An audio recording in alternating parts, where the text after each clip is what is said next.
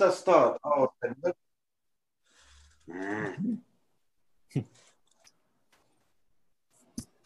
So let us start our seminar, and I will begin with the explanation of the following phenomena. It is possible to define two-dimensional conformal quantum field theory without having functional integral. You need to use only finite dimensional integrals. It's important. So, having this definition, such treatment of quantum field theory is rigorous, and there is a definition. It's possible to compute, prove theorem, etc. So, let me review the idea how to do this. Well, some people would say that in any number of dimensions, you don't need functional integral to define conformal field theory. You just need OPE, right? Here there will be no OPE, no OPE, no Hilbert spaces. Okay? So it's very different approach.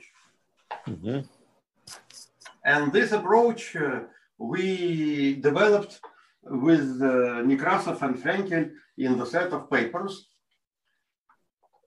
like 10 plus years ago.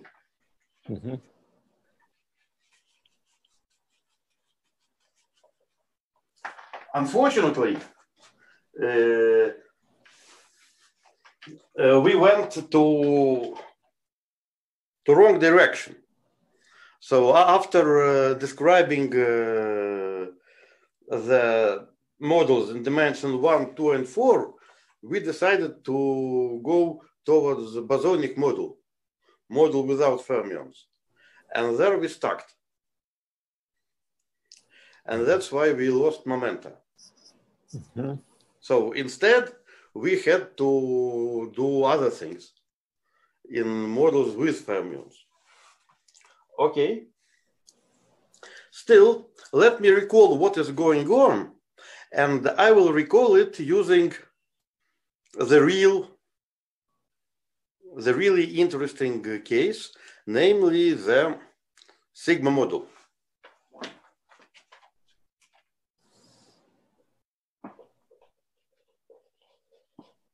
In instantonic limit.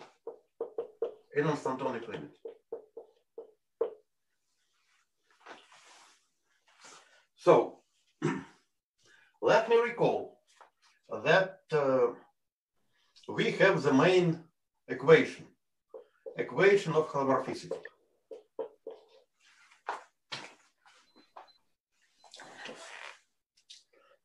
And here sigma goes to target X. And we would like to understand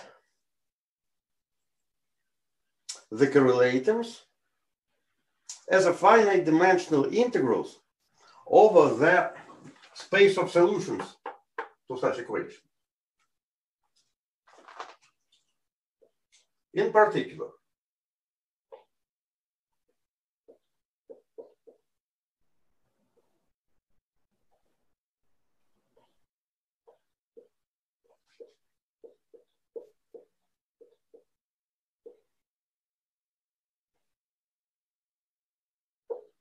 I'm sorry.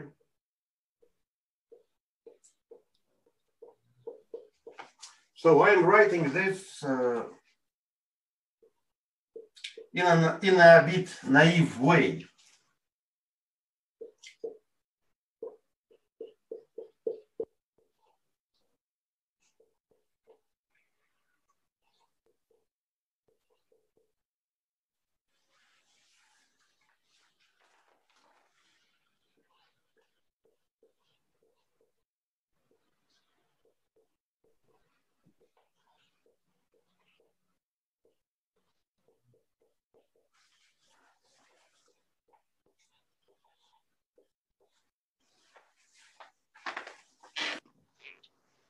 So this is the action.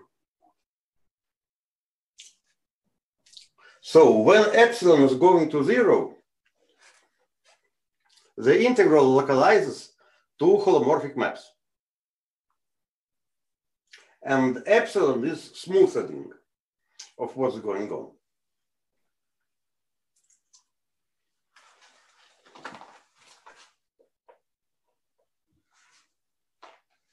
So we have instantons.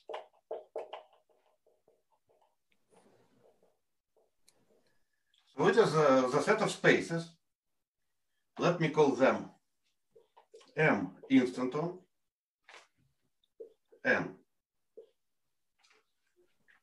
And this is multi-index. Space of holomorphic maps of sigma to target X with a logical charge M. So it is a vector. As you know, the topological charge belongs to second cohomology.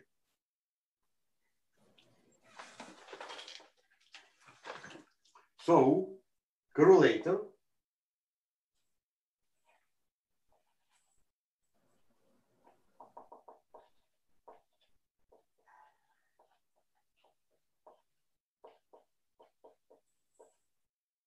is defined. What was the last term in the action? Because it's I can't see it. So the last term is proportional to derivative of metric. I don't want, it's possible to write it down explicitly. Okay. I just don't want to go into this. So the topological charge is something like the degree of the map, if X yes, is... exactly, the degree of the map. Mm-hmm. So what to do? We have to do the following. We have to take a sum over So O blah, what is blah? O something of Z1? Yeah, yes. So this is observable. I'll define it in a moment. Okay, I just don't see the subscript.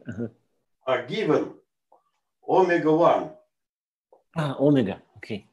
Omega k that belong to differential forms on X, and also points Z1, Zk,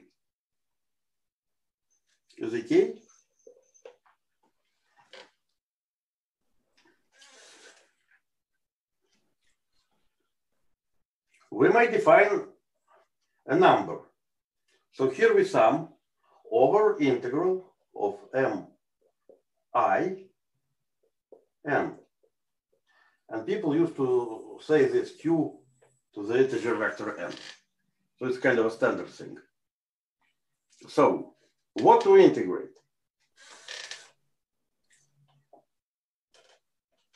If you have a map, there is an evaluation map.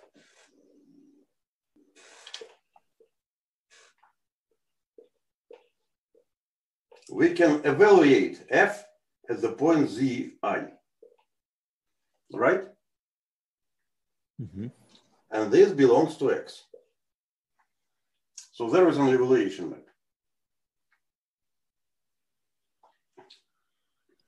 Then here, we can take the pullbacks of evaluation Z1 inverse image applied to omega 1 of H, evaluation Zk inverse image F omega k. And we integrate. Is it clear what is going on? So you're integrating over, what is it? M, N, and what is the subscript? I don't see. Space of holomorphic maps. So I am fixing differential forms. I am fixing points. So then evaluation depends, is is a map from holomorphic map to X, right? Mm-hmm. Given a holomorphic map, you can evaluate it at Z1. Mm-hmm. Then you can take a pullback and integrate. So, and what is Q if there's no H bar? Okay, Q is a degree counting parameter. Mm-hmm. Would you have just one-dimensional H2? Q measures the topology of the map, instantonic number. Mm-hmm. So I wrote it in a standard way. Mm-hmm. Because actually you have not a topological number, but actually an integer vector. So people say Q to the N, Q1 times N1, etc., or something like this. QK and K. Mm-hmm. So it's kind of a standard notation here, but so we have this. So why it is interesting? It is interesting for many reasons. In this way, probably writing F in parentheses is a bit confusing, right? Just maybe like this. Mm-hmm.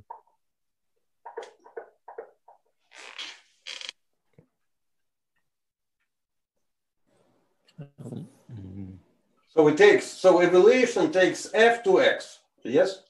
Yes.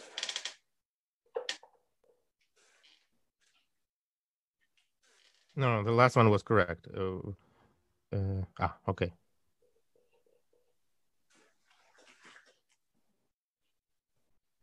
So it's interesting that here already case n equals to 0 is reasonable. In this case, we have constant maps and we have just ordinary multiplication of differential forms.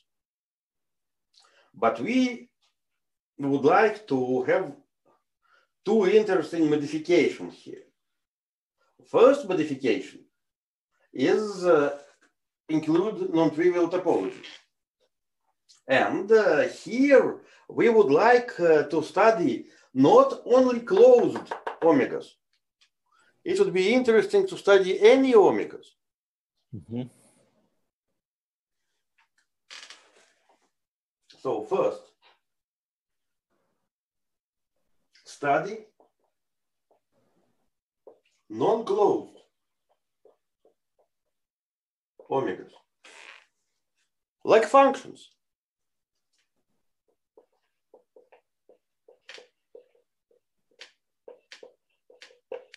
And we did it, and we found that there are interesting results.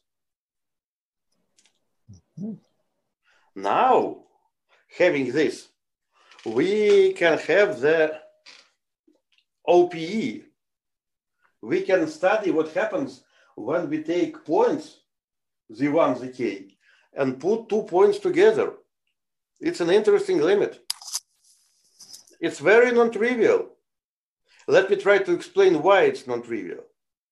Naively, when you take Z1 to Z2, you still have a small size instanton that is in between. What does it mean?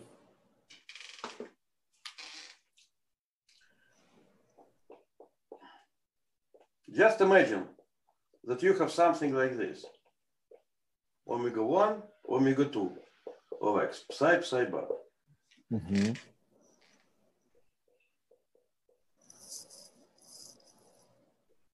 Let us take Z1 to Z2. Mm-hmm. Naively, one would expect that when a lot of fermions are sitting in the same place, we would get 0. Mm-hmm. Yes. However, it's not like this because we can still have an instanton, and instanton has something like a size that sits in between. While Z1 goes to Z2, you will always find a small instanton in between. And it's an interesting phenomenon. Let me give an example. So that's like the step function in this 1D example.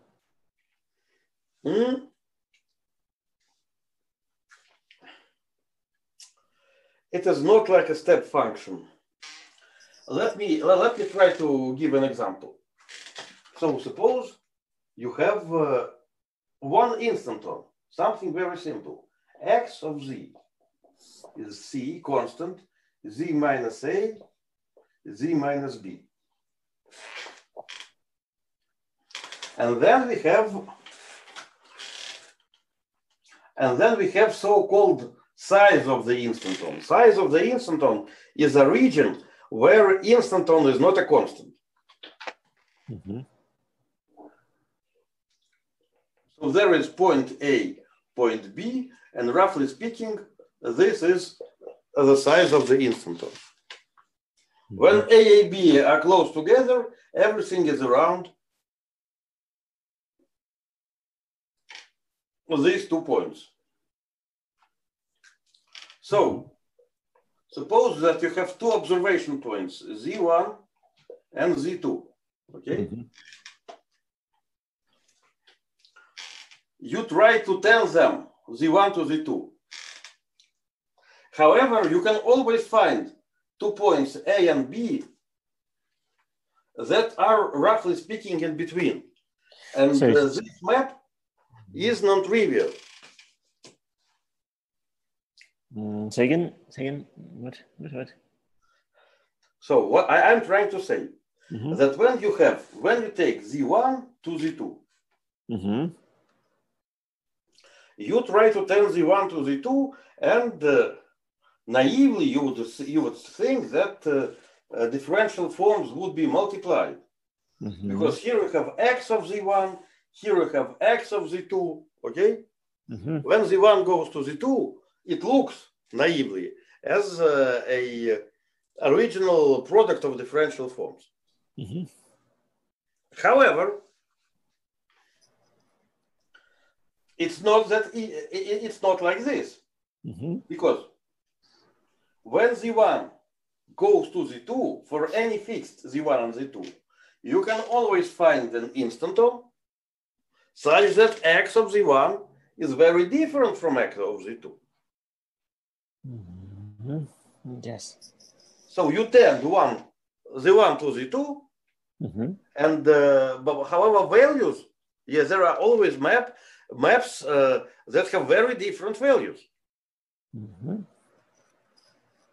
So while you are tending Z1 to Z2, you actually see non-trivial contributions from instantons that become smaller and smaller. So when you write down this in this solution X of Z, so it has a pole somewhere, well, and yes, the zero somewhere. So here it's just CP1 to CP1 instanton number 1. Okay, so it's CP1 to CP1, so you don't care about the pole. Yes, of course. Mm-hmm. So what I'd like to say is it's very interesting phenomenon because mm-hmm. of the instanton can have sizes arbitrarily small. Mm-hmm. You still have non-trivial contribution, and it's interesting to compute the deformation of the RAM ring. Nobody did it. Mm-hmm. The RAM ring is not the ring of cohomology. It's an infinite dimensional ring of functions and differential forms. So what we did with Frenkel and Nekrasov, we studied in detail one-dimensional case. Mm-hmm. And with two-dimensional case, we were a bit sloppy. And it was now a methodological mistake. We were able to write down the quantum de Rham ring. A ring it's much better. It's much more interesting than cohomology. Mm-hmm. Okay. So here, these observables, the correlators you define kind of like in Gromov-Witten theory, but except that omegas are not necessarily closed. Yes, and this is yes, exactly. You do not need to write down everything. You do not need the condition of being closed. So this is ordinary sigma model, not twisted, nothing. Just actually, it's twisted. Of course, it's not. It's not just supersymmetric. Of course, it's twisted because it's a-twisted. You see, this is one form. This is one form. These are scalars. It is called a-twisted sigma model. But then supersymmetric n equals 2 a-twisted, of course. But I would like to have another perspective on this model. It's just delta function. So, but you don't look at the cohomology of Q, or do you? Of course, there is Q. But for me, Q is just an operator, vector field. The reason I'm asking, so in A model, Q closed observables correspond to closed forms. On the exactly. You are right. Q closed observables corresponds to closed forms, but it's not our intention at the moment. Our intention is to find out the theory. So actually, if you have a sigma model, it's better to construct all observables. There are a lot of observables in sigma model. At least there are all omega observables. For any omega, you have such observable. Mm-hmm. And you can consider quantum multiplication. Okay, so you don't pass to Q cohomology. No. So it's not A model, really, then. It's a question of what you call A model. So it is... so by A model, okay. By A model, I mean the following thing. First step, make a twist. And we did it because we have different choice of fermions, of spins of fermions. Do this, but then the second question, what to study? We prefer to study all correlators of all observables. We'd like to treat it as a full-fledged quantum field theory. So we like to have a lot of observables. Yeah. Like, just imagine would it be free theory? So observables, there'll be observable functions of X. Good observables. Like, it's interesting to study it. Moreover, you can take derivatives with respect to Z. And then you will have not only omegas, but also their derivatives. Mm-hmm. So we actually have what we would like to have a lot of observables. But this is only first piece of data. You see, I put it number 1 here. Mm-hmm. It is interesting to study. Nobody knows it. People somehow missed it. Let me tell you why it happened. Okay? It is because people made it an opposite way. So first they started sigma model, then they say, let us make a twist, we have scalar Q, and then they say, let us study Q cohomology. Mm-hmm. And here idea, no, everything is okay. We just study everything, not only Q cohomology. Everything. So when you when you do the traditional thing and do the Q cohomology, then there are no OPs, right?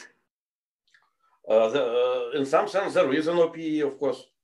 So there is a famous OPE in CP1 sigma model. Omega, okay, so O omega Z1, O omega Z2 goes U plus something. So OP is regular. Yeah. That's okay. I meant no Yes, singular. but it's you see, so this something is Q exact. But there is something. It's a something. No, right. I mean, no explosions. No, nothing explodes. No. Yeah. What is instantonic limit? Instantonic limit is limit epsilon going to 0. And you, of course, could see that epsilon equals to alpha prime in string theory notation.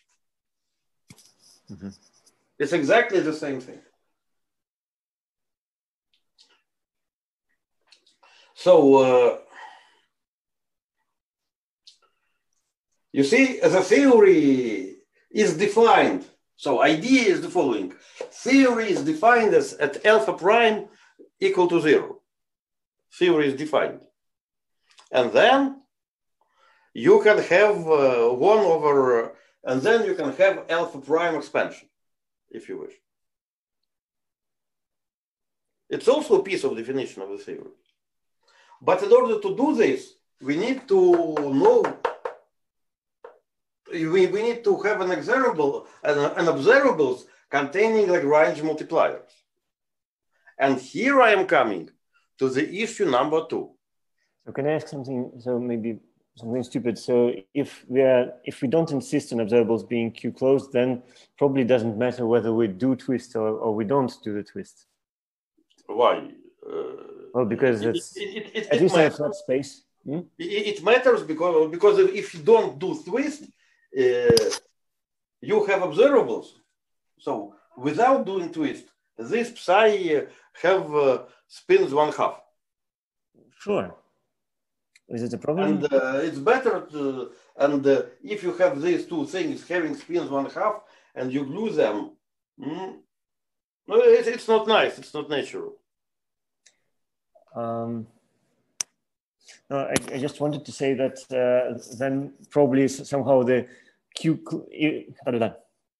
then maybe if we don't restrict ourselves to Q observables, Q closed observables, then maybe all observables in A twist should be sort of in correspondence with all observables in the B twist. Well, I would say maybe, however, for me, A twist is very important because A twist gives a definition. So you do an A twist, take epsilon to 0, and you get a good definition of quantum field theory. So it's the idea to define things beyond cohomology. Yes. And but you see, when I wrote this point 1, I have observables that are functions of what? Of x and psi. But it's roughly speaking half of observables. So these are functions of so-called coordinates, because x and psi are coordinates. Yes. And it would be very interesting, and I think it is the crucial thing that we invented, is the possibility to define correlators of so-called Lagrange multiplier or momenta.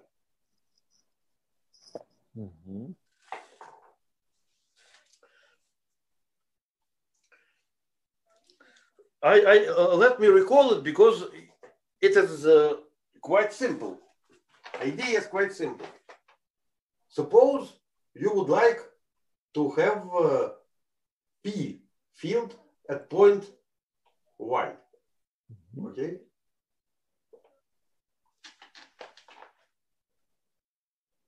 if you put here P at point Y, you just, what do you do? You are just deforming equation. So I call it lambda deformation. So here we have d bar x equal to 0. If you add this term to the action, it is d bar x equals lambda times delta function at y. Still, the instantonic space is finite dimensional. But it has more parameters. And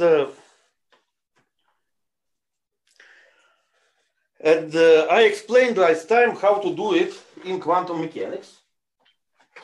So this instanton that you have written below on the board, it's actually a solution of this equation, right?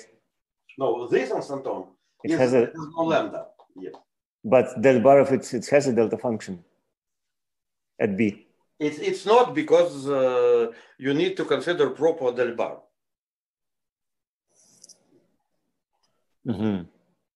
Because okay, yes, yeah. Okay. So in one-dimensional case, we were enjoying the following problem.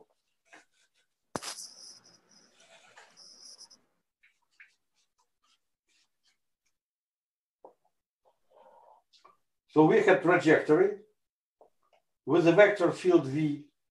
Then we have trajectory following vector field U, and then we continue with V. So here we have modified trajectories in D equals 1 case. And we could similarly evaluate things on this trajectory and take derivative with respect to lambda, and we get an observable corresponding to the vector field U. Okay, but this one-dimensional is a toy model. We are not that interested in one-dimensional theory.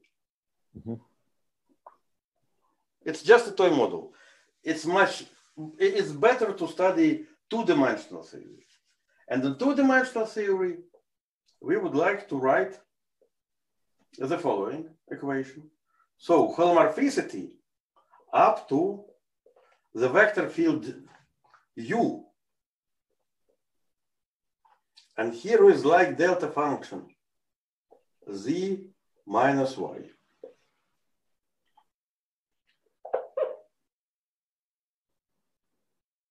So this delta function should be 104.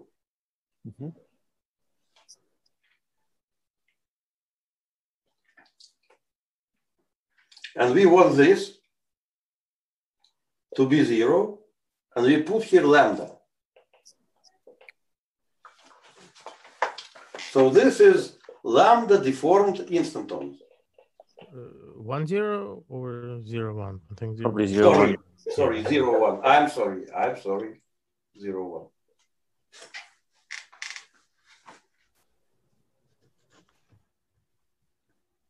So this is lambda deformed instanton. Okay? The question is how to write it down. It's not that hard. By the way, you see, U depends on X. You need to solve this differential equation.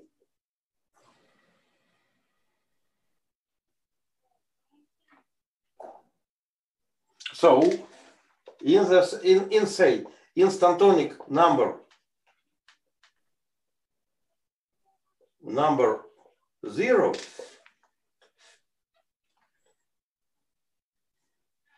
xi is just something like z minus y lambda ui of x.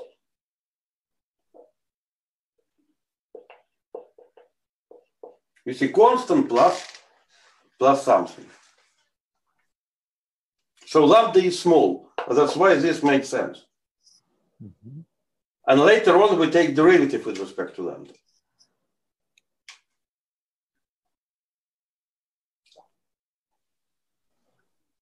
It is interesting to study this in the instantonic number greater than 0.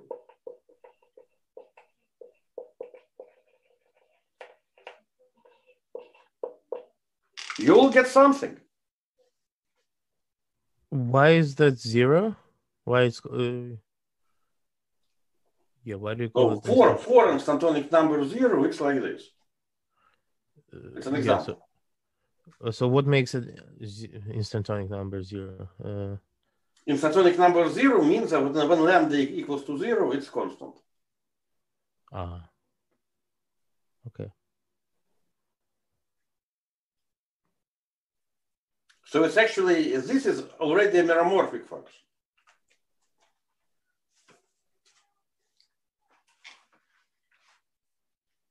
So, what is interesting? There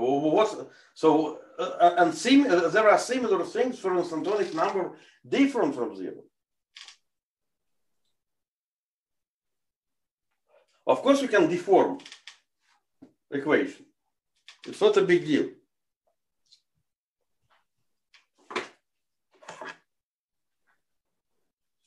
And then you may compute. And here you get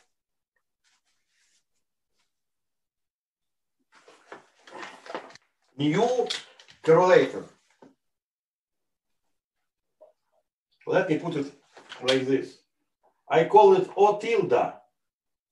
U is a vector field at point Y.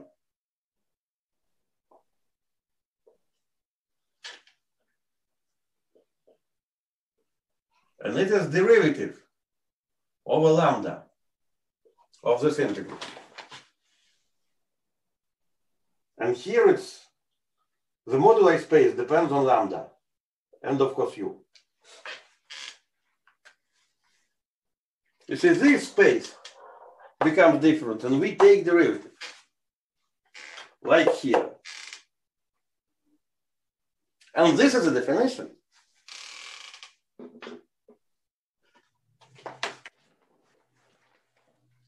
And already from this 0 instanton number consideration, you see that we have these OPE terms.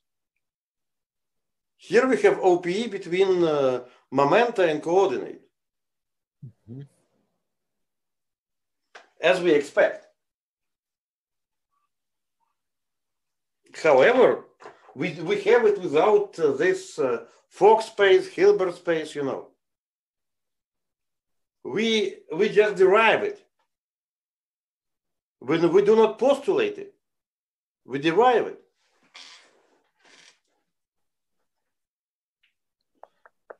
In particular, for the CP1 model, you may check that there is a Kac-Moody algebra. So there are 3 holomorphic vector fields. And they form a Kac-Moody algebra with 0 central extension because of supersymmetry. You may not call them Kac-Moody because it's, but current algebra.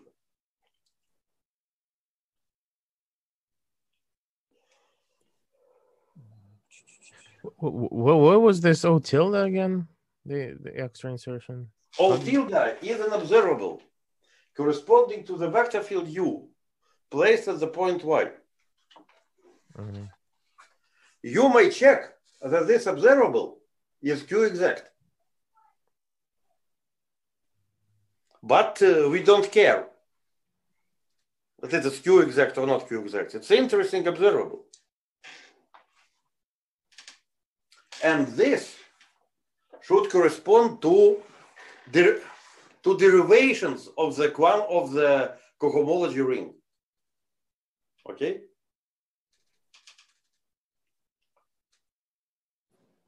So what is it that you are getting for the CP1 model? What I'm getting? Mm-hmm. So it's instantonic number 0. I am getting just current algebra. So CP1 model means that the source is CP1. Yeah, the target CP1. The target is CP1. Okay. And the source is Anything, any set. Anything, of course, Any set. anything. Okay. Anything. Okay. And it's interesting that I have this currents of central. Okay, they have zero centrally. They are zero centrally extended. So it's interesting that I can get these currents. So it's an exercise to check. Sorry, can you write O tilde? Of course, O tilde of y is this, but maybe you prefer to write it in terms of fields, right? Definition, the instantonic. What, like definition of either side, either left or right side of equation. So far. Okay. Okay. So left side. So this is the definition of the O tilde. Correlator of O tilde. The right side is more or less clear. Well, on the right you have new m. So I don't know. Yes, um. Yes, and this m, roughly speaking, always exists. So it's not a big deal. Suppose you have a vector field, you are just doing like this. Okay, so but this is you added some observable to the action, right? Yes, and if you would like to understand it in terms of observables, it would be the following. In terms of observables, it is Pi, Pj, Uj of x plus pi I duj over dx, pi j, xk psi k. Okay? So, O tilde of u at y is this.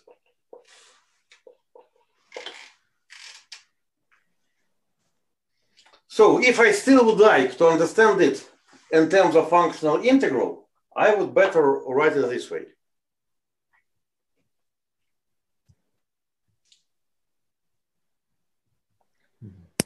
And for the instantonic number 0, you may compute correlator very easily. And you'll find that O tilde U1 of y, O tilde of y, U2, Y1, Y2 goes Y1 minus Y2, O tilde, and here we have the bracket U1, U2.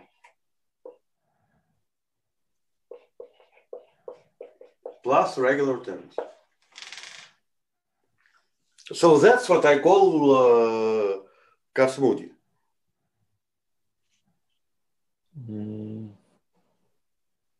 So bracket is just the bracket of vector fields. Yes, of course. Mm-hmm.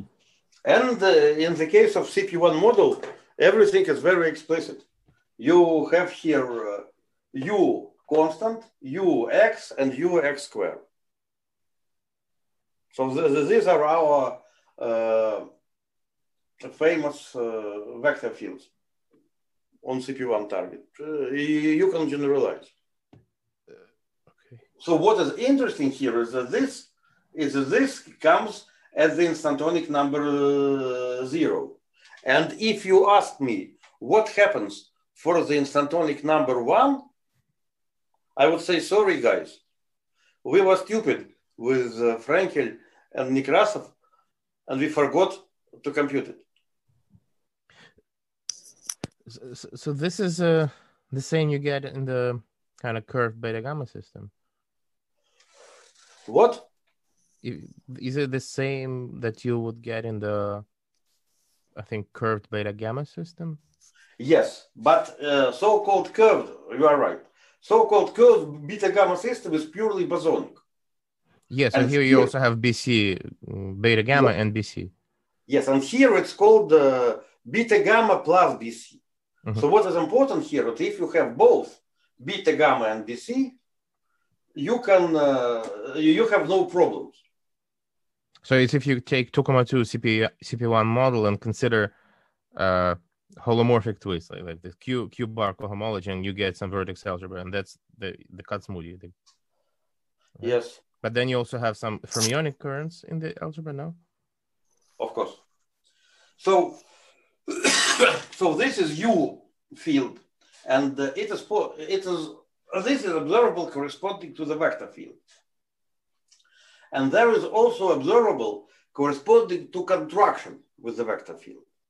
So this is like differentiation. I always forget. I always forgot how to define the pi field, but it is possible to do it. So basically, you need, so in this way, you have P field, yes? So PU is an invariant way to say that you have a P field. So when you say P, yes, you actually mean vector field. If you have a free model, it is C, and P corresponds to the constant vector field. But in general, you just do not need to consider a free theory. So the very beauty, from my point of view, of this is that you can forget about free fields. See, the idea is forget about free fields, forget about coordinates. Everything is purely geometric. When you have CP1 as a source, CP1 as a target, you do not have free fields. You can play with free fields, but original definition does not contain free fields.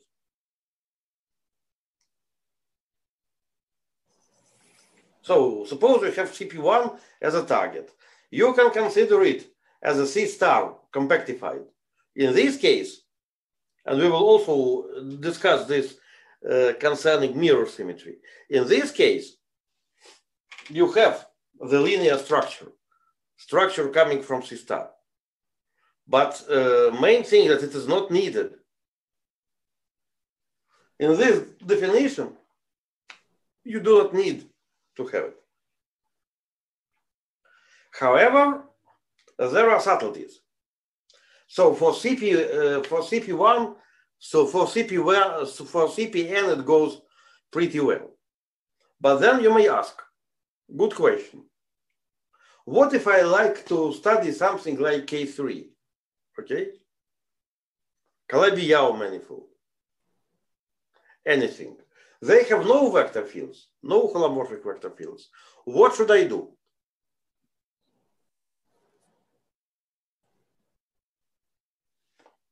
This construction would not work anymore.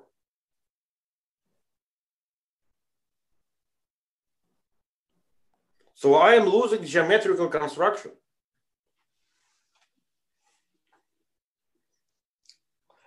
And I will hesitate to say what's going on. So why do they have no holomorphic vector fields? I'm just who? Calabi-Yau manifolds? Yeah. Of course they have no holomorphic vector fields. Yeah. So why can you just imagine K3? Mm-hmm. What kind of holomorphic vector field could... Okay, consider the simplest example. Not K3, complex dimension 1. Consider Riemann surface of positive genera.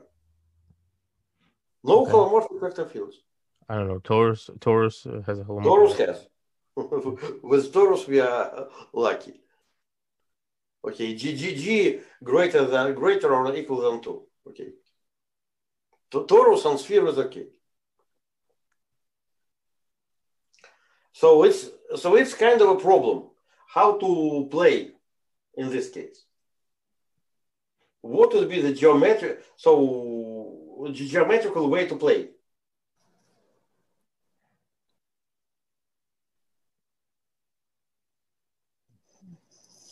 So in some sense, there are vector fields that are not holomorphic. And it would be interesting to understand if it is possible to deform it using non-holomorphic vector fields. You see here to have x bar. Okay, but so is it hard to prove that they have no holomorphic vector fields? Is it obvious? Riemann surfaces? No, Calabi-Yau, for example, or probably with some extra conditions, right? For Riemann surfaces, it's clear. Yeah, we know how to describe line bundles, but let me see. So would there be holomorphic vector fields? We can plug it in the top form, and we will get some strange cohomology.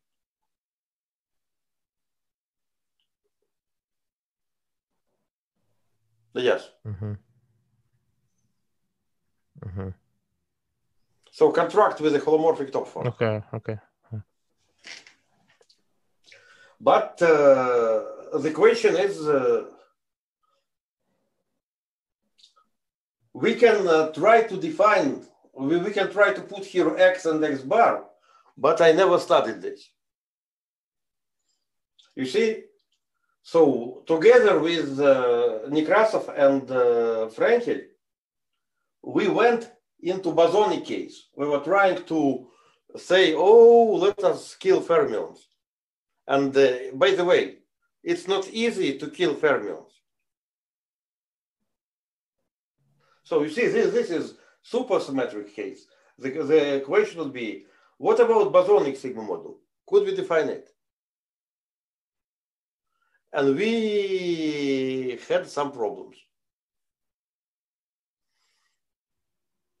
So what we actually wanted to do would be, if you have supersymmetric theory, okay, you define a theory using supersymmetric theory, then you would like to give masses to fermions, and the rest would be the bosonic model.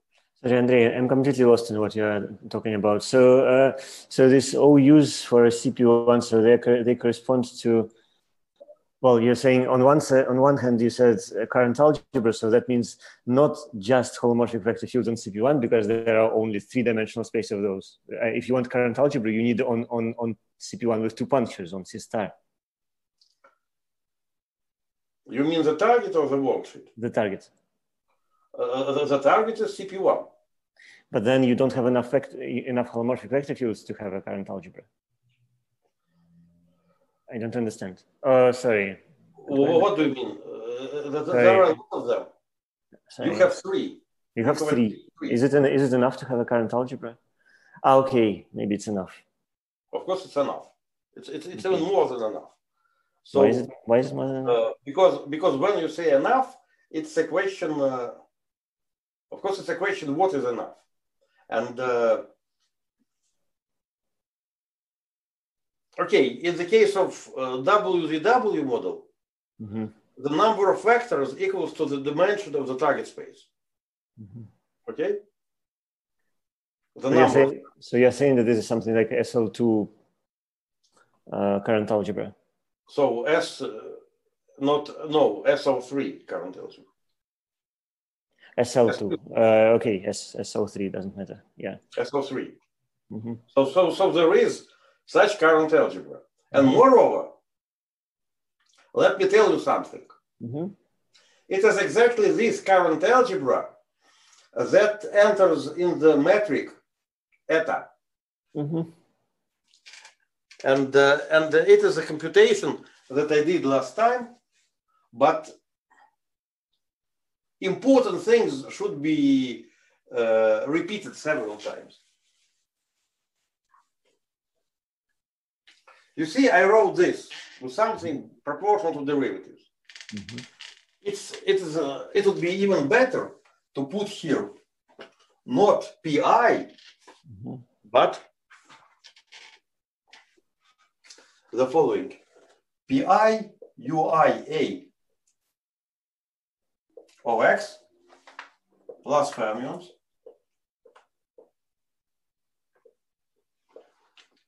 the same anti-holomorphic A bar and put here eta A bar now constant. Mm-hmm.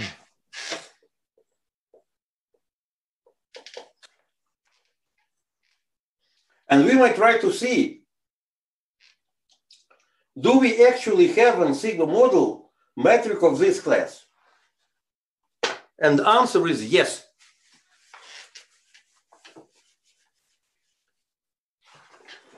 So,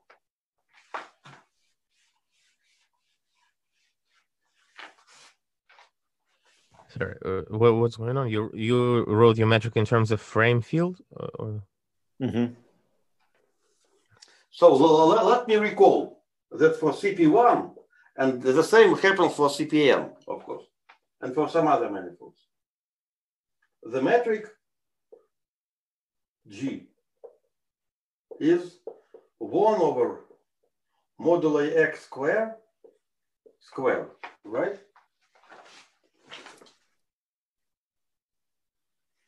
So it's metric with the lower indices. The metric with the upper indices is 1 plus x squared. So you may enjoy it in the following form.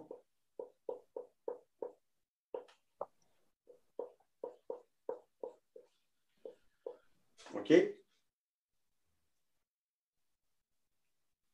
So you see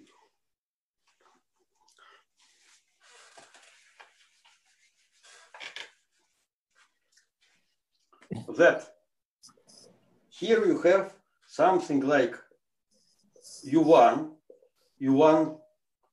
bar plus 2 U2 bar plus U3 bar.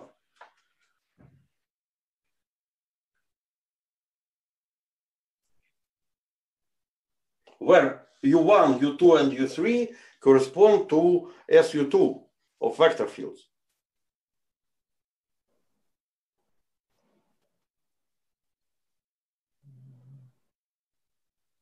So actually, you may play interesting game. You may put here alpha, beta, and gamma, and consider metric of this particular form.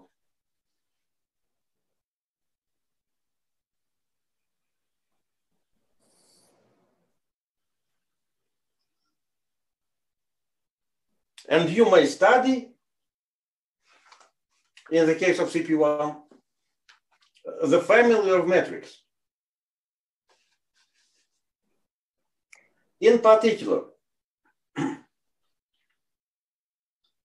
for alpha, beta, and gamma equal to 1, this metric has a curvature and has non-trivial beta function.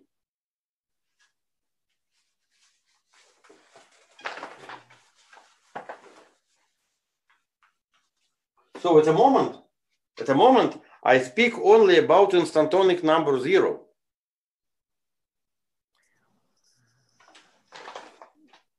So beta function. Sorry, Andrei, I'm completely lost. What are you doing? What is this formula? What is this about? I'm writing the metric. So I understand the metric on CP1, but I don't understand this formula, the last one. What are U1, U2, U3? Yes.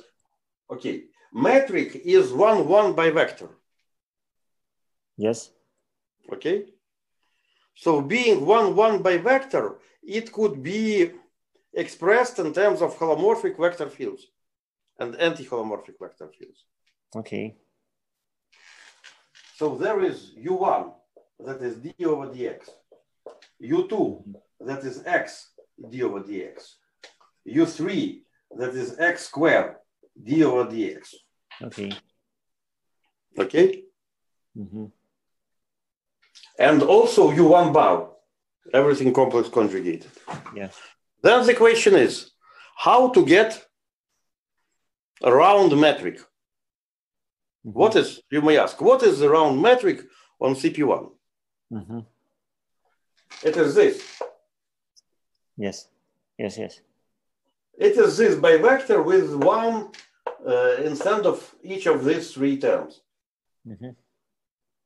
And you may see that this is just so if you identify two SU2s, that this is a killing form. Mm-hmm.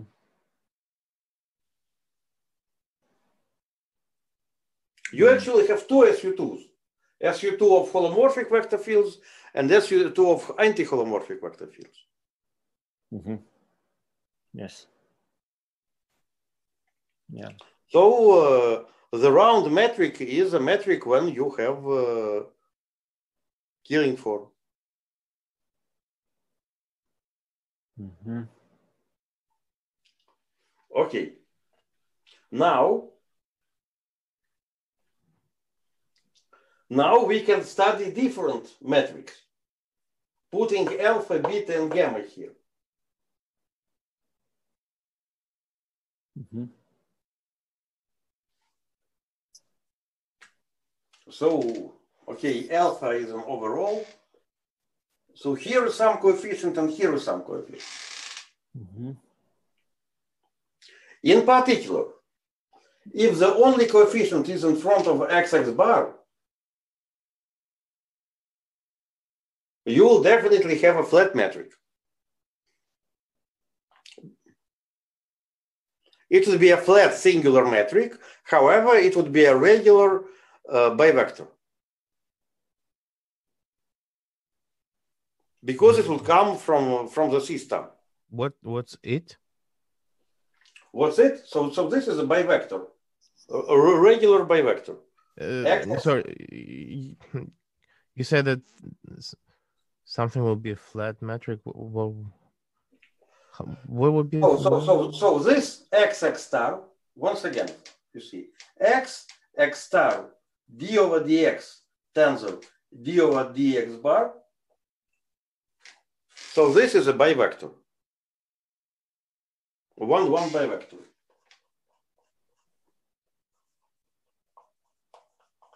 Mm-hmm. Okay. Then it's interesting to see that that's such observable.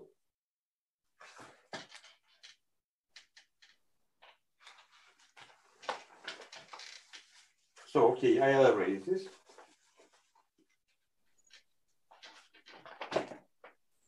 Let me consider observable.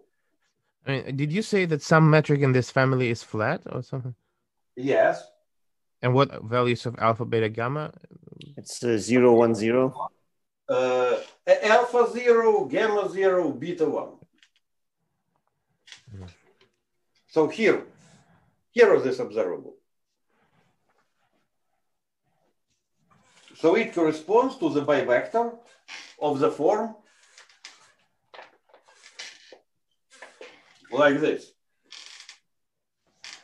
And if you consider OPE of this thing with itself,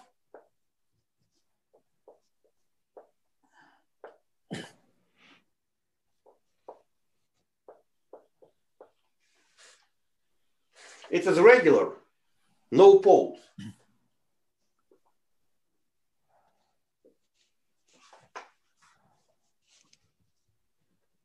Because U2 commutes with itself. It's clear. U2 commutes with itself. Mm-hmm. And once again, this OPE is actually a curvature. And having this bivector, of course you have a flat metric.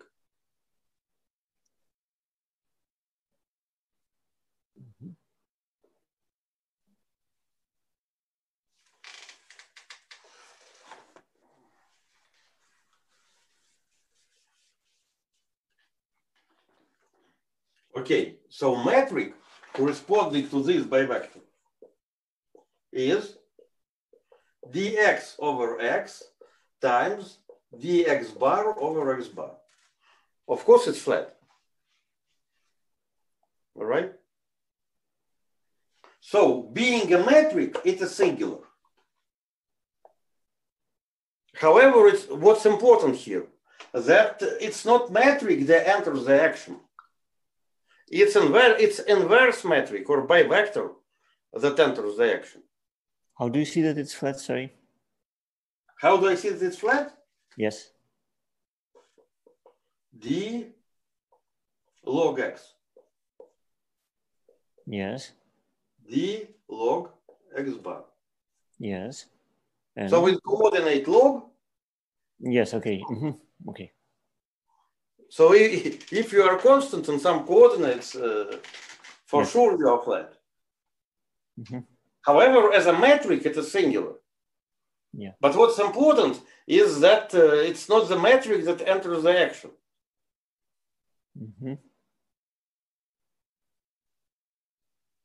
So here we are coming to a conceptual misunderstanding that there is in the literature.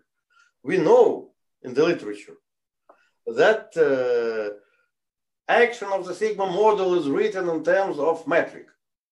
Okay. However, the idea is that from the point of view of instantonic theory, it is a misconception. The actual coupling constant, the actual deformation is a bivector, not a metric.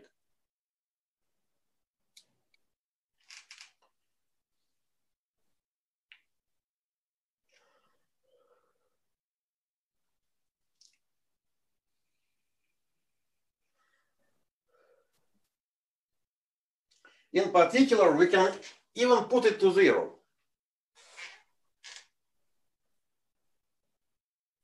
Still, we have a theory. And this is already a conformal theory.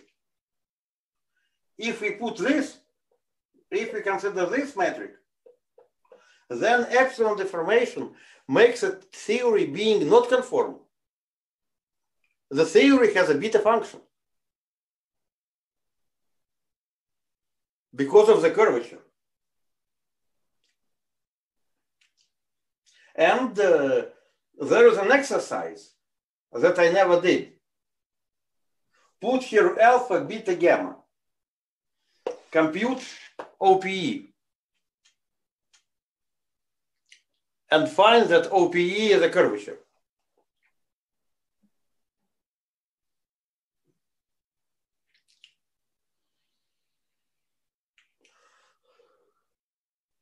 But this is actually an exercise.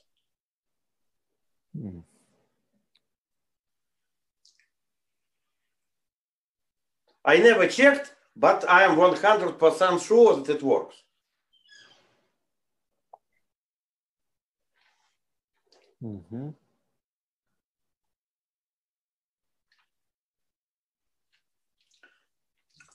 There is also a subtlety.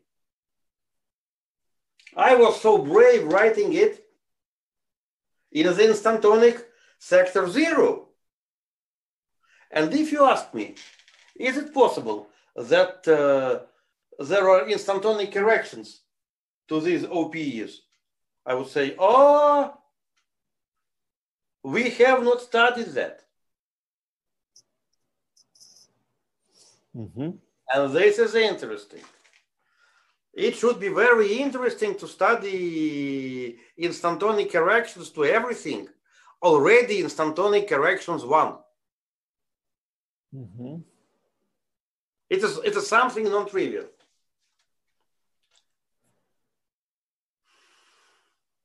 And we with Frenkel and Nekrasov somehow miss this opportunity to do it.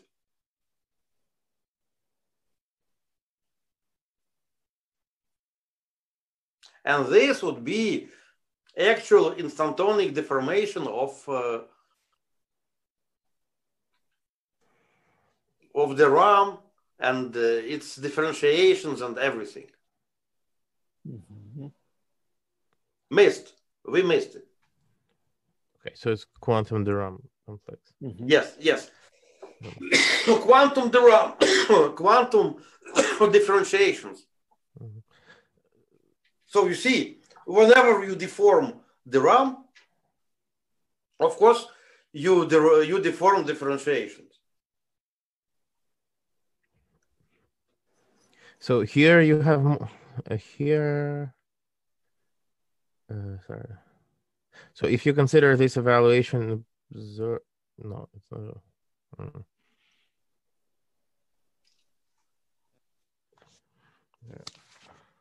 And this thing has a definition. So what's important is that this has a definition. So if you compare it with the standard approaches to sigma model, they are terrible. You know what people do? So Kolya perhaps knows this because he had to study Palczynski in his early youth. And it was terrible. Because when you, I know it because I went through this. So you have a sigma model, but you need to compute something. You need to pick up some coordinates, write in these coordinates. How do you know that nothing depends on the choice of coordinates? You don't really know it. And then you have different interactions and divergences.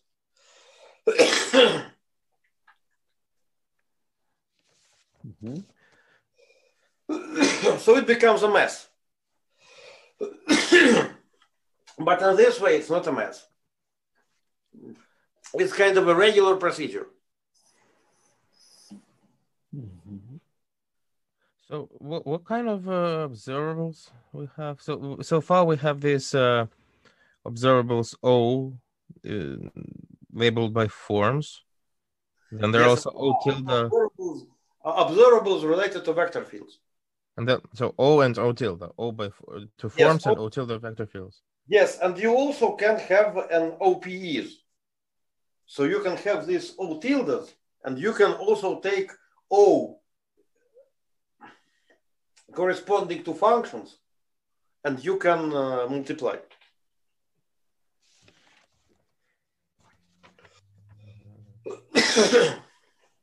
When I say multiply, of course I mean do it in quantum field theory way.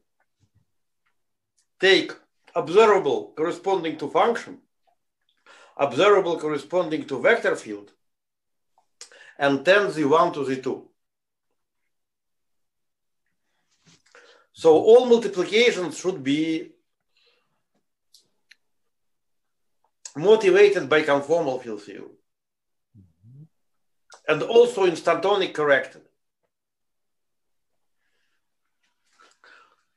So this is quantum, so this should be the story of quantum de Rham for CP1, for CPN. Completely missed. And you can, so what,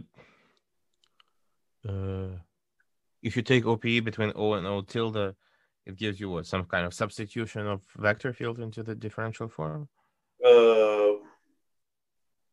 No, if you take, it's a good point. Let me tell you what I would expect, okay? But Kolya, you are making a good point. So what would I expect if I have PU plus fermions? And I have function of x. Okay, here no fermions. Okay. So Lie derivative. Yes. Lie derivative of vector for form. Yes, exactly. And How here about... I have this pole.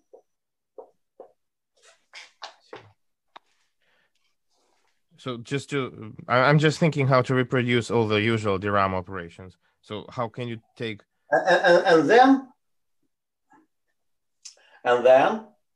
there are other interesting issues here.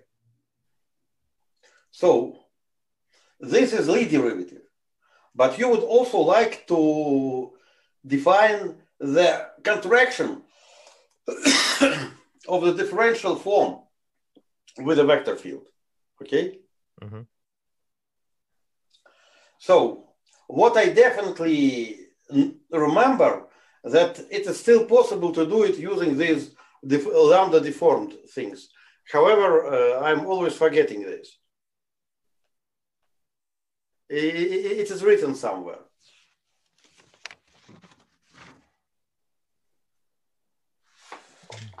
So I mean,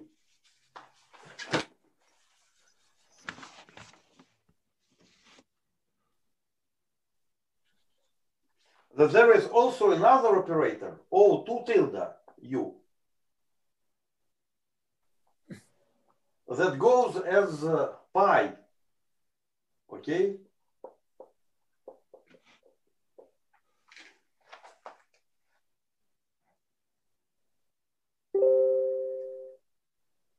So this one should be a contraction of the differential form with a vector field U.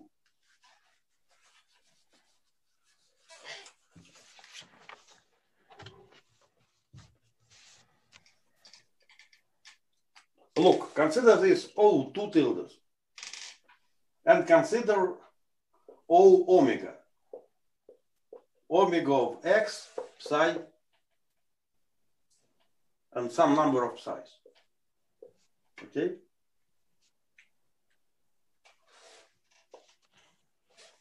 You have this contraction, and you contract U with a differential form.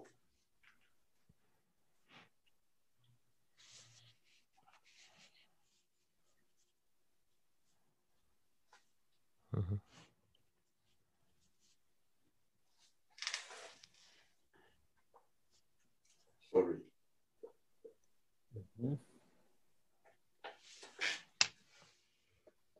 So it means that you are deforming the action by something like this.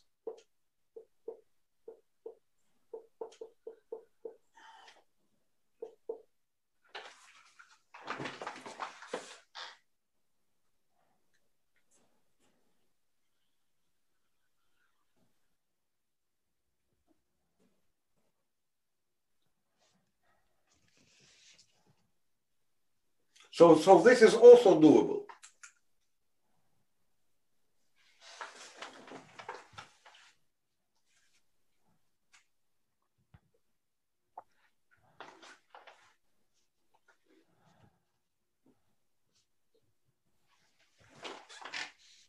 Just at a moment, I forgot how to interpret this.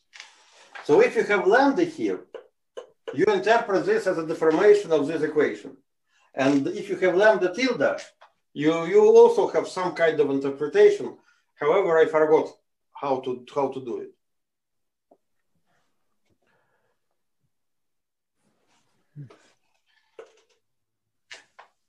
Well, okay, lambda tilde is a fermion, right? Yes. So it's there's also a fermionic equation. Yes, and as far as I remember, you do it this way. So you have this equation that is lambda deformed. So when you take derivative with respect to lambda, you get the differentiation. However, if you take not derivative, but something like contraction with the vector,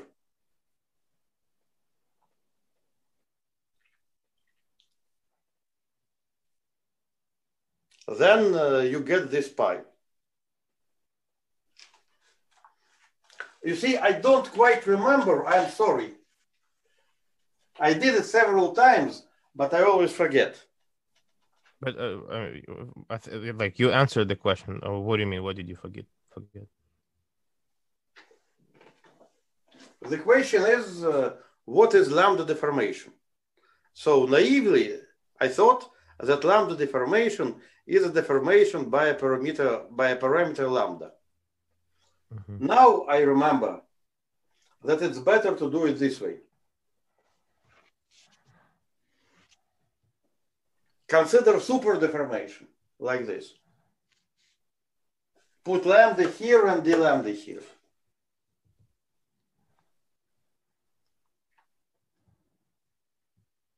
Then you will have this deformed space, and on deformed space you will have differential forms in lambda, not just functions. So if you contract with the vector field d over d lambda, you will get these correlators of O2 tilde. Yes, it's like this.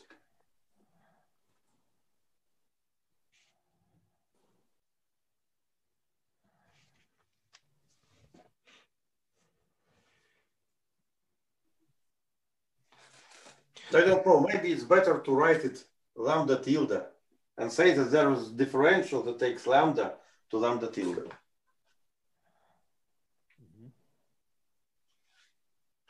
Yes, it's a general rule. You always have the RAM. So it's a model. You always have the RAM of everything. When you deform, you should have, of course, the RAM on the space of deformations. So in this way, you can have this O2 tildes. And I have no idea what are the instantonic corrections to this algebra. And not only I have no idea, I think that nobody has any idea. So this is this thing should be called the quantum de Rham algebra, with quantum in sense with instantonic corrections.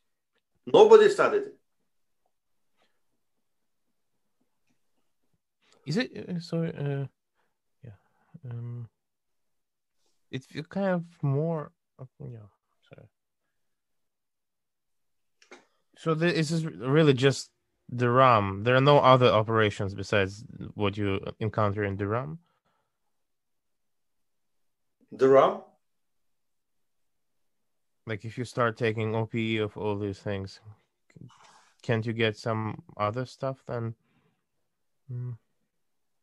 Things should be natural. So before instantonic corrections, you may convince yourself that the zero instantonic sector, you have just the RAM. So it seems like if you somewhere in between this and the usual A model where you look at Q cohomology, there's this holomorphic twist when you look at Q bar plus cohomology, where you get just some vertex algebra. And already in that case, instantonic corrections are really hard. So in this full-blown theory, they must be even harder. But they're explicit. So everything is explicit. It's easy to, so you can just sit down and compute. You see? You just do not need to invent something. Everything is already invented. You just need to read out the result.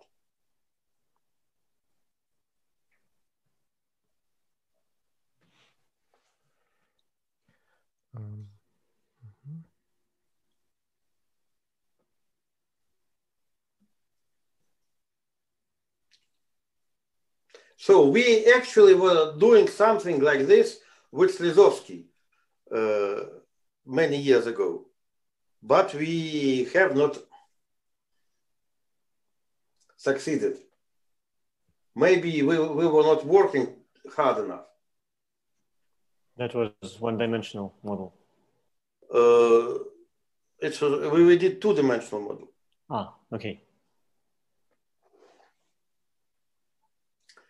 Formulas are simple. I mean, procedure is doable.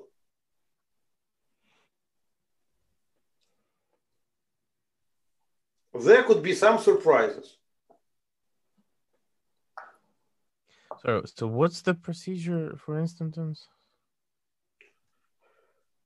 procedure for instantons, once again, is the following.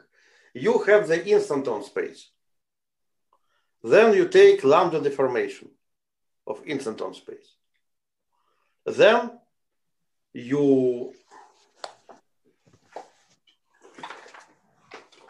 Okay, so to be clear, this by this we just mean solutions to del bar x equals lambda delta function. Yes. Just solutions. Mm-hmm. And it's not a problem to find this solution explicitly. It's not that you need to invent something. For the case of, say, CPN models, you can write down explicit formulas. Mm-hmm. And that's good to have explicit formulas. The rational functions or what? Yes, rational functions. Mm-hmm. So what could be more explicit than formula z minus a, z minus b plus lambda 1 over z minus y in particular? Mm-hmm. Actually, back to Cole's all the question. So does this deformation not break the instanton number? So aren't we deforming something of instanton number 0? Of course, they don't break instanton numbers. Why? Because instanton numbers is the degree of the map. It's 1. It's number of these 0 and poles. So this lambda is infinitesimal.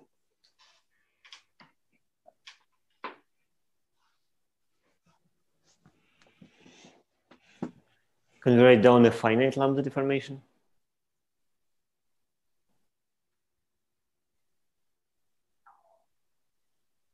So based on the analogy with the one-dimensional case, I would say yes. Mm-hmm. But it would not be a holomorphic map. You see? Oh, right. So this lambda deformation are not holomorphic maps. Mm-hmm. However, so what does it do? It has a cut somewhere, or holomorphic maps, you still have the topological sector of the map. mm-hmm.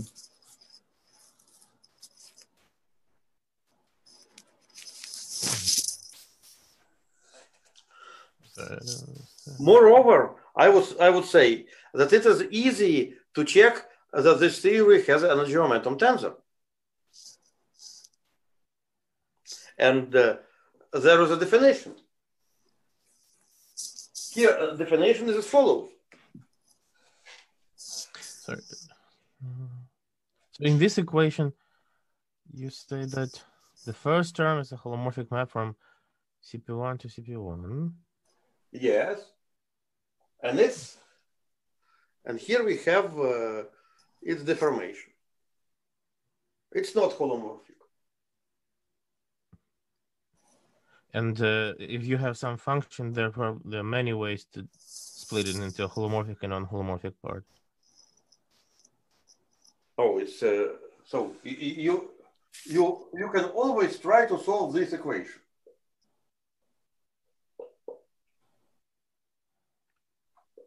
At least this equation. Here is omega bar. So omega bar belongs to 0, 1.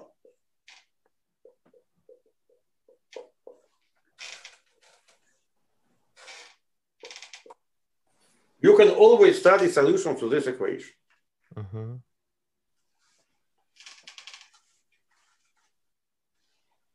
Of course, this is non-holomorphic map. But we just don't care. But it's not holomorphic. What's the vector field in this case? U of x mm-hmm. depends. It depends what do you want for. No, for that deformation, for that particular one. So actually, I know how to do it with holomorphic vector field, and you may ask, and I have not studied this. we may try to write down x bar. What would this mean? No, just asking in this formula above for this particular lambda deformation. C is with deforming by lambda over z minus y. I think it's constant. It's constant in coordinate x. Okay. Equals c, z minus a, z minus b.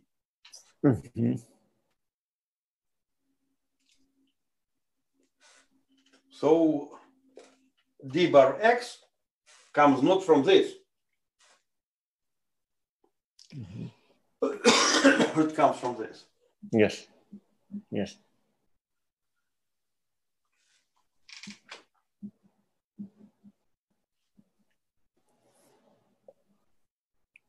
Okay, so here's an instanton. What's the prescription how to include it? Derivative in lambda and set lambda to 0, and then you get some correlator, right? Exactly.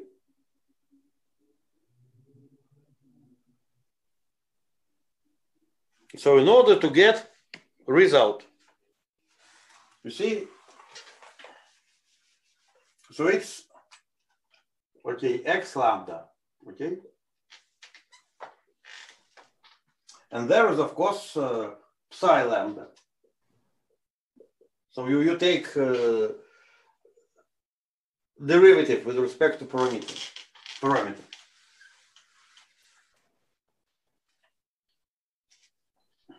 dc z minus a z minus b of, okay, yes, plus c dA minus z minus b, yes, plus c z minus a z minus b square dB. Okay.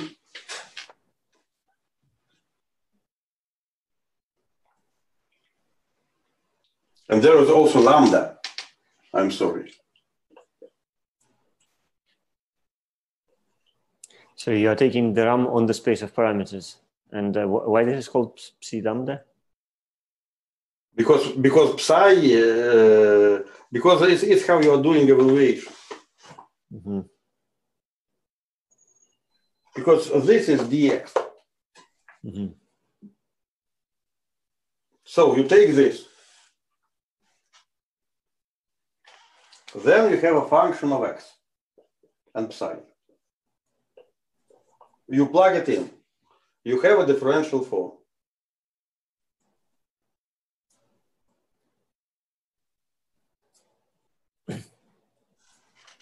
I call it omega. You plug it here, you have a differential form on the space of parameters. You evaluate at some point z1. Should you have a dy term also, or not? No dy, y is fixed.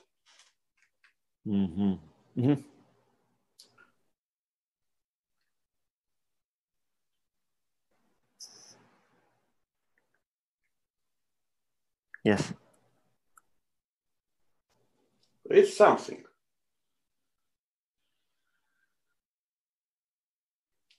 Then you try to integrate. And there could be surprises. Surprises could be if there are some divergences. In the instantonic moduli space integration. Wait. So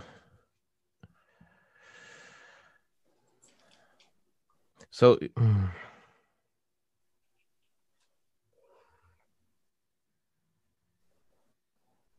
So you so what did you just describe? There's I'm describing the correlator, the explicit formula for correlator. Correlator of O omega, but then there are also other observables. O tilde U at Y and say O omega at Z. I plug everything So this is d over d lambda at lambda equal to 0 of the following thing. I take omega of x lambda psi lambda and integrate it over the modular space.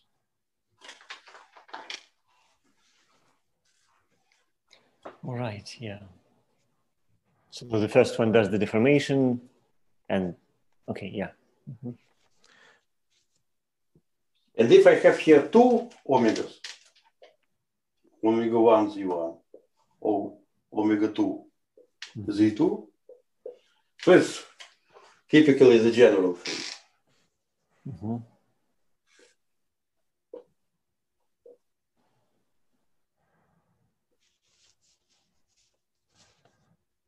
Mm-hmm. Z1, Z2. So that's it. So, and which modular space?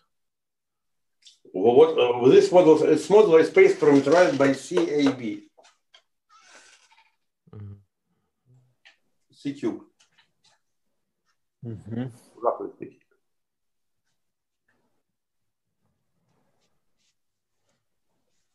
Mm-hmm.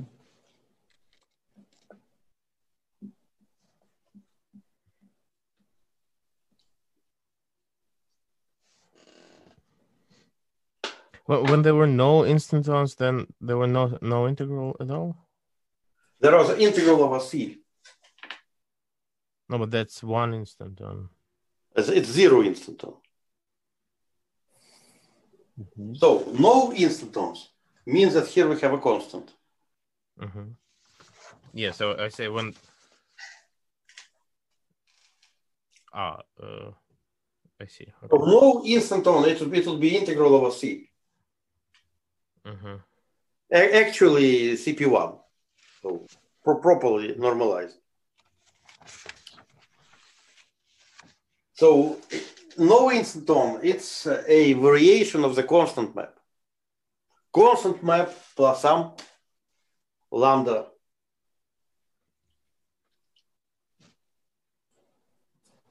But we also have this term, right?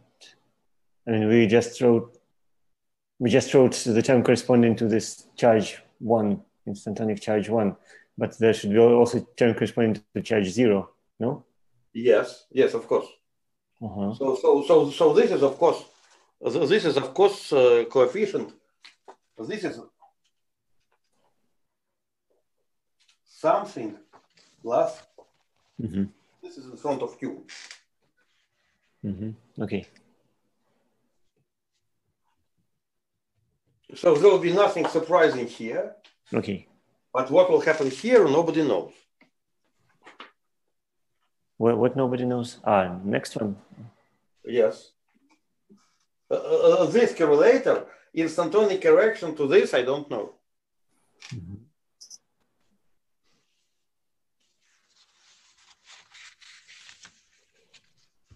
So this is the instantonic correction to so-called curved beta gamma.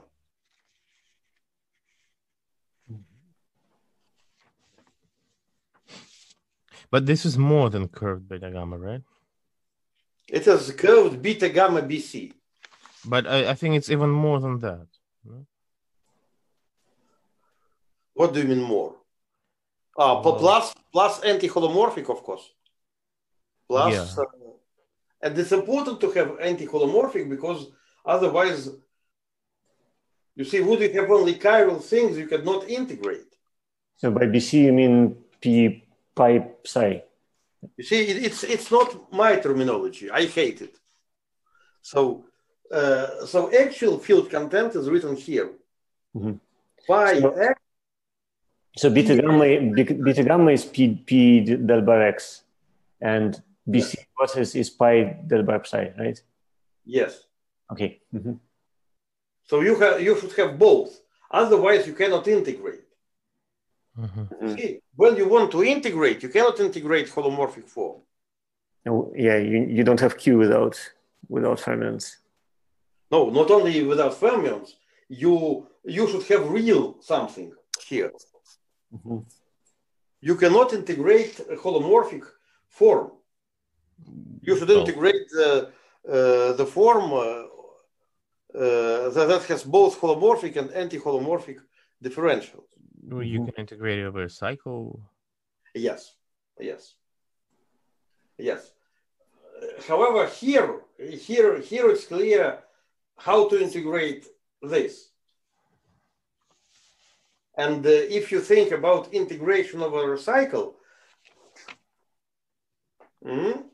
I don't know how to do it. How can you integrate over CP1? There are no cycles in CP1. Would it be not CP1 or CPN target? You may think about integration over a cycle. However, if target is CPN, there are cycles, but there is CP smaller. No, okay. Consider CP1.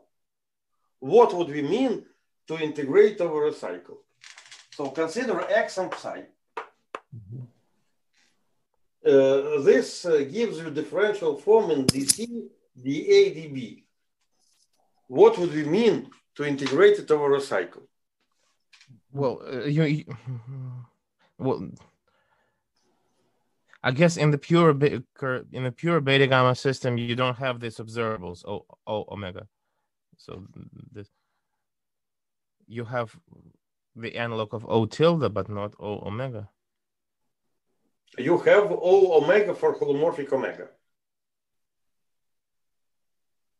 However, you need, well. However, you don't have integrable holomorphic. Yes, in some sense you are right. So if you try to do it chiral in the chiral way, you'll have problems.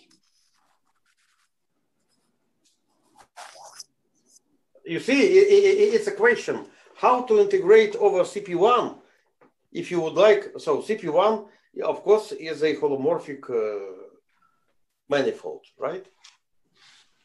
You may try to develop the theory of integration of holomorphic forms over CP1. It's kind of problematic.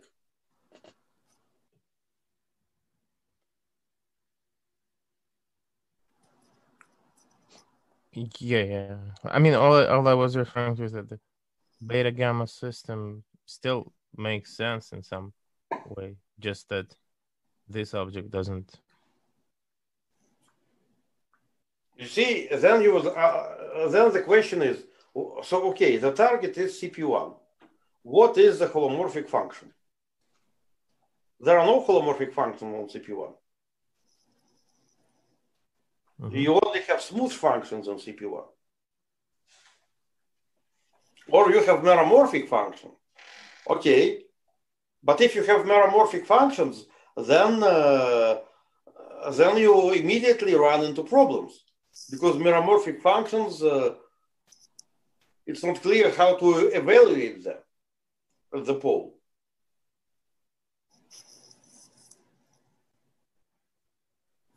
That's why you cannot do with CP1.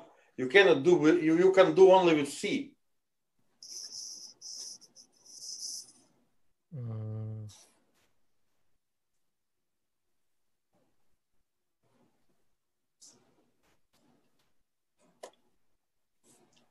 Okay.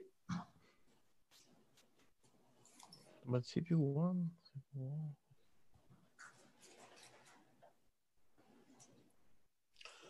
So you see how many things are still not studied already in simplest models. And of course, this is a warm-up to go to higher dimensions. Because there will be two higher dimensional story. One higher dimensional story is instantons in Yang-Mills, and another higher dimensional story is the holomorphic maps of toric surfaces. However, I think now we may say that we discussed something, Pasha. Yes. So we discussed something. I hope it became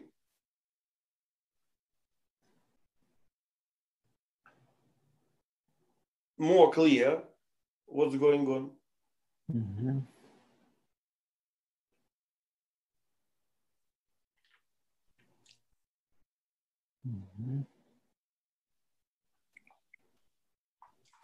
And nobody computed this. By the way, let me tell you something that we also found. Sorry, sorry. 2 minutes recess. Okay, I'm sorry. Can I 2 minutes recess? I'm sorry. Yes, let's make 2 minutes break. No problem.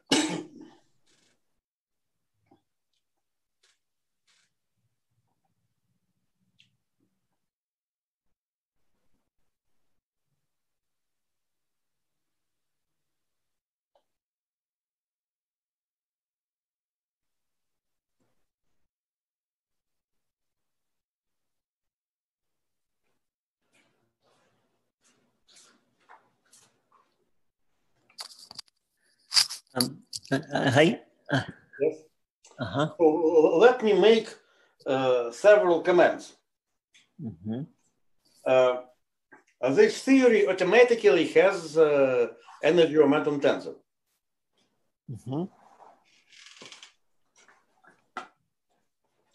And this energy momentum tensor is coming from the following consideration.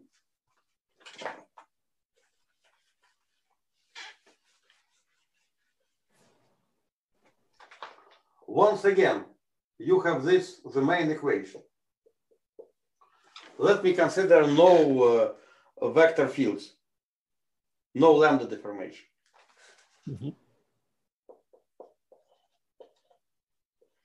You may consider it in different complex structure.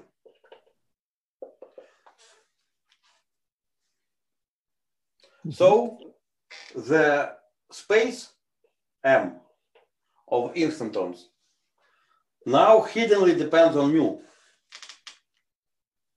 Solution to this equation. So variation with respect to mu is exactly energy momentum tensor.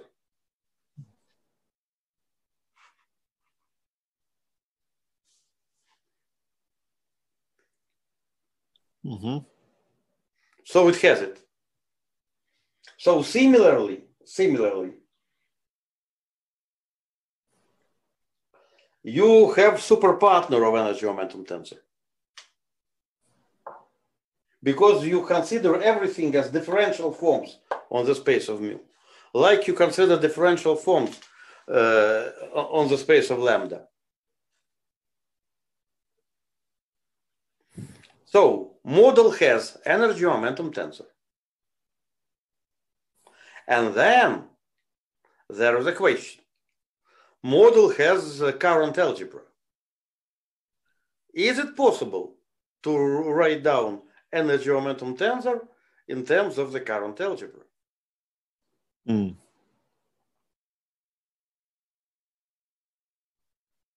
So in the beta gamma system, we thought that we understand something, that this is energy momentum tensor plus fermions.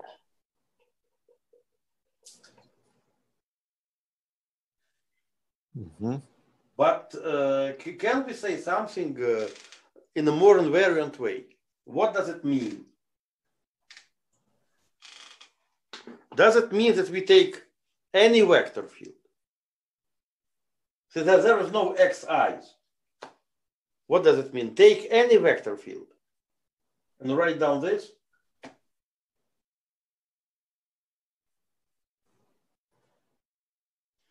So I don't know how to interpret, how to understand this formula. Mm-hmm.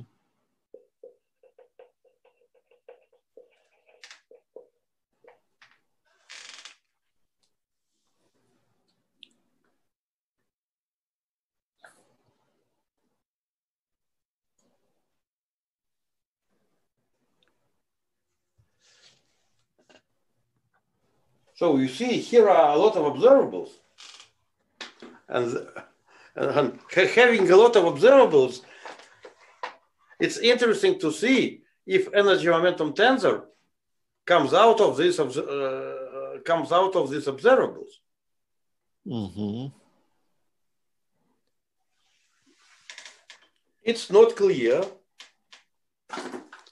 And once again, it's not clear if there are instantonic corrections.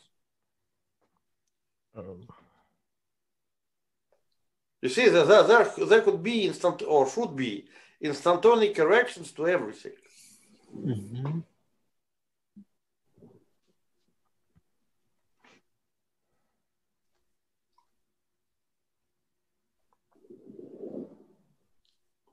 And this issue may be important if we would like to understand mirror symmetry.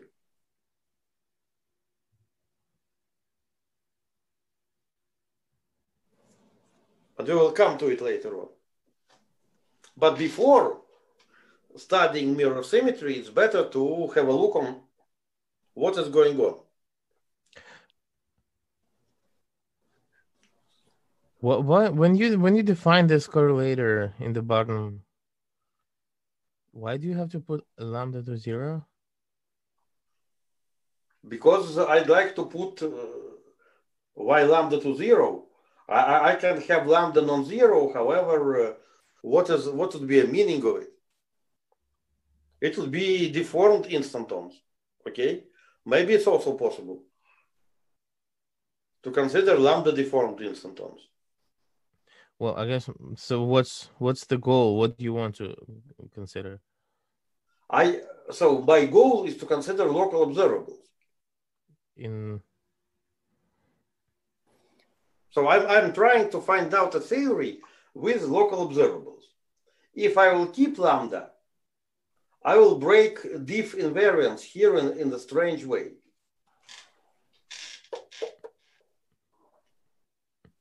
The toy model for this was in Andrei's talk in 1D in P x dot theory, where you want to represent P observable as from the deformation, from taking the derivative of a deformation, yes. But you don't want this deformation to still survive in the action, so you want to put lambda to 0.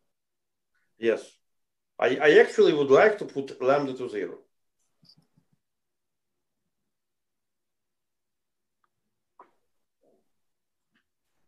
Sorry, what do you mean? Want to survive?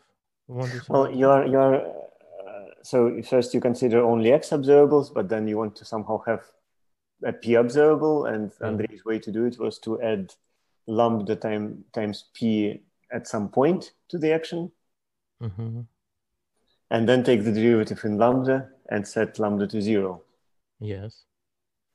And if you don't set lambda to, if you do set lambda to 0, that's just the same as taking the correlator in px dot theory. If you don't set lambda to 0, that's taking the correlator in not in Yes, px yes. dot theory, but in a different one which doesn't have different variants.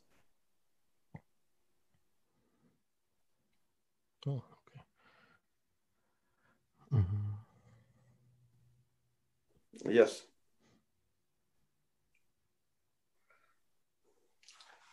So that's it. All right. And let me tell you something. Mhm. So it's not only about the OPE. So having this, one may think, is it possible to construct the Hilbert space in this model using these currents? Mhm. And maybe solve theory on higher genera, cut things into pieces and glue them. Mhm. However, it's a special issue. Mhm. Maybe we will discuss it sometime. Mhm. But today's talk was about what is a model in some detail. Okay? So epsilon is not a part of a model, right? It's not a part of a model. Mhm. So, however, you can study this epsilon deformation. But it is very complicated, or at least order by order is maybe not that complicated. You see, you can do it order by order. Mhm. And the answer would, of course, depend on epsilon. Mhm. Because if you do not consider only closed observables, of course, result would depend on epsilon. So it's kind of instructive and doable to do it order by order. Mhm. Okay. In some cases, Yeah. you will get beta function. Mhm. You will get a massive theory.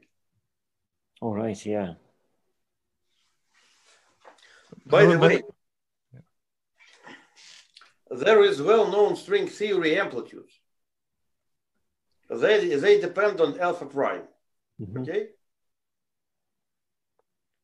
And what people were not doing properly is alpha prime expansion. Mhm. Take these famous amplitudes and consider alpha prime expansion. Mhm.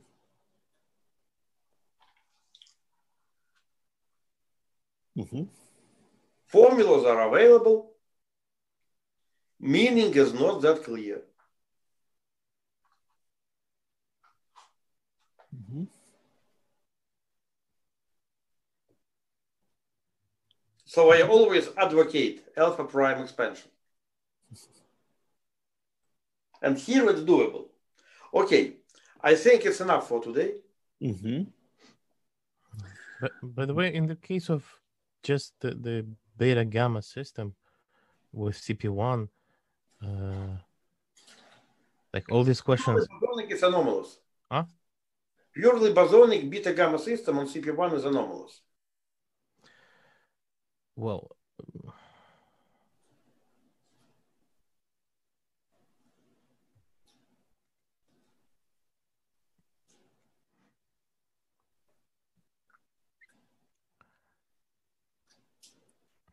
there's this chiral differential operators, right? Or chiral Durand complex. Well, okay, that's in the you have to. For C, you can have it for C. You can have it for CP1. Okay, you may. Okay. And then, at least if you ignore instantons, perturbatively, you get SU2 at level what? There's some current algebra of global sections. And then you can make sense of this stress energy tensor as well in that case.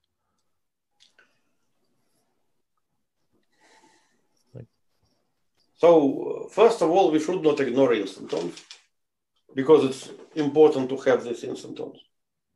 Yes. Then there is, of course, a question, where do we actually need this curved beta gamma system alone?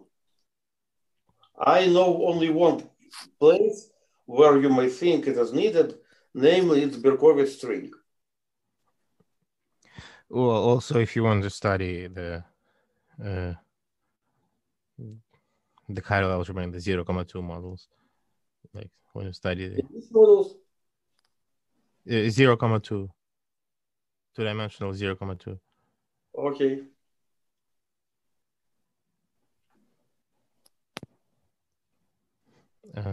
But yeah, in that case, it's known that instantons destroy everything in that particular model, CP1.